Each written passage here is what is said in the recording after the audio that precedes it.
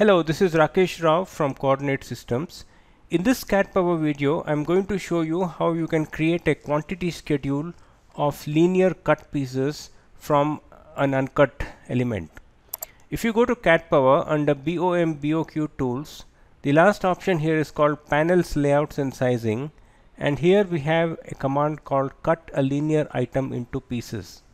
So you can see these are new items. So the icon is not yet ready, but we will soon put it in place. If you start this command, you can see that it can be called from the command line also. The command is called cp_piecemaker. So you take a large piece of linear element and it allows you to cut into smaller pieces. Precision for length values, I'm going to take it as 2 here. Pick or enter uncut length of the linear element. 25 is fine, that is my total length, and from this total length I need to cut smaller pieces. Enter allowed or available cut lengths, comma separated. So I've already entered some values here. So what this means is that from a total length of 25 I am allowed only to make pieces which are 3.5, 1.5 and 0.5. So let's take it as it is. Enter gap distance or wastage allowance between two cut pieces. So this is the wastage that is created when you cut the piece. Maybe your saw or blade is going to cause some material wastage. So you can enter whatever value you require here. Even entering 0 is allowed because it's possible that you can cut it without any wastage as well. In this case, I'm going to accept 0.01.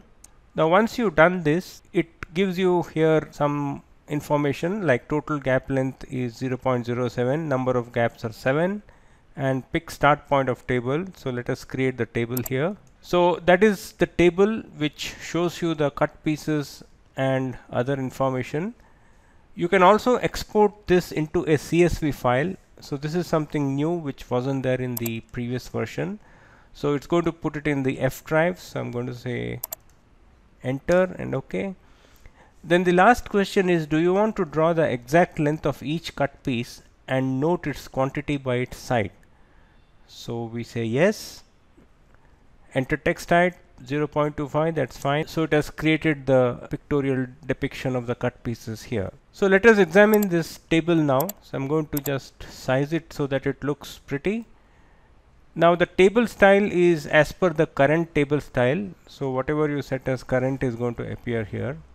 So here you can see the length of each cut piece as given in the standard selection is mentioned here, and the quantities also are mentioned. So for a total length of 25 you need 7 pieces of 3.5, and you don't need any of these 1.5 and 0.5. you need 0.43 one piece. So these three are standard cuts which are mentioned here as the type, and the last one is the custom cut, which is the remaining amount. So totally you need 8 pieces. So 8 pieces means 7 cuts, and total wastage is 0.01 into 7, which is 0.07. And for your information, it also mentions here the allowed cut pieces are 3.5, 1.5 and 0.5. Now the same information is shown here as well. So these are the standard pieces, these are the quantities, and the last one is the custom cut. It has also exported this to a CSV file, so you can open that here and look. So that's exactly the same information as what you see in the drawing. So using this tool you can easily cut a large linear element into smaller pieces. Now this command runs identically in BricsCAD as well, and you can find it in the same location here, and it's called cp_piecemaker on the command line. Thank you for watching this video, and do let me know if you have any questions.